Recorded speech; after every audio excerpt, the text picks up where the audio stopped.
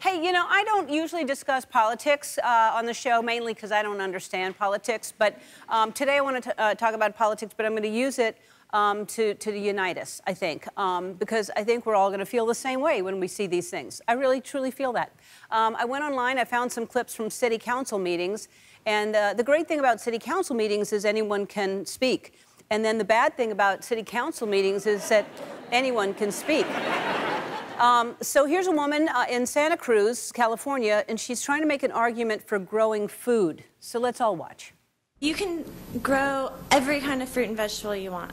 That's how they do it. They have fruit trees and vegetable trees. That's where fruit and vegetable comes from.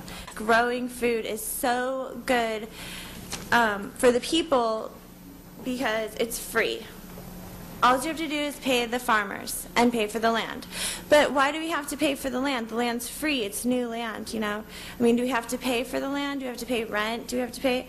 The food's free, so we should just sell it at the farmer's market.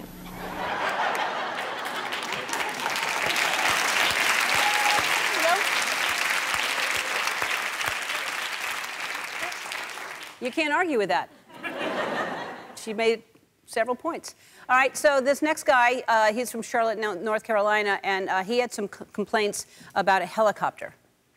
The evening of the 28th, I woke up in my house late in the evening, early mornings a.m., and my house was shaking, and it's shaking, and it keeps shaking, and it's shaking, it shakes for over a minute to 2 minutes. It shook constantly. My life was in danger because we have a helicopter pilot that flew 25 to 30 feet off my roof line between the magnolia tree and the property line for 1 to 2 minutes, and then he bailed out. And I followed him, and I've tracked him down. And that is exactly why I don't have a husband or a helicopter. Both of those things scare me.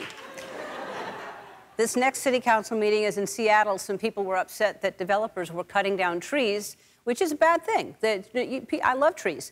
Here's what they did. They turned their rage into a musical. Such a lack of life and sound.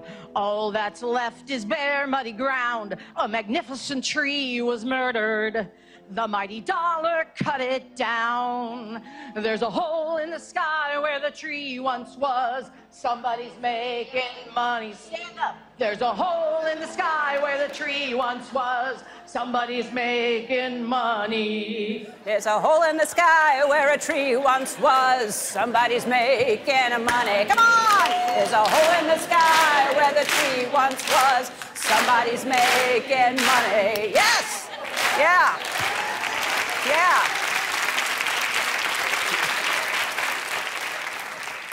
You take that, Hamilton. All right, the last clip is from a city council meeting in Lincoln, Nebraska. I'm not entirely sure what the issue is the woman here is speaking about. Whatever it is, she's clearly angry. Guess what? I'm not the rancher. Not the rancher's wife, not the rancher's kid. Not that I couldn't have been. That's not the path I chose, was it? My ex-husband's the killer. And newsflash, she's not dead. Hey, now my brother was here checking you guys out. So was my uncle's. Do you know you have scratchy toilet paper? You sent an officer over to me to make sure I put a filter in. This is the best I could do, Camels, okay? Here, we'll leave it here too. I don't think there's any cigarettes in it. One of my brothers brought that to me. And here is a monkey. And no, you don't get it, okay? Let's clear up some things.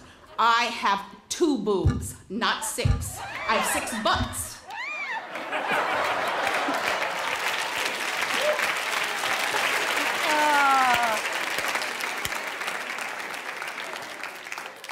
She said a lot of things that were disturbing. The most disturbing is that she showed him a monkey and they weren't going to be able to get it. Not fair. You can't show someone a monkey and say you don't get it. All right, well, I hope we all learned a valuable lesson today. I don't know what it is, but I hope we learned one.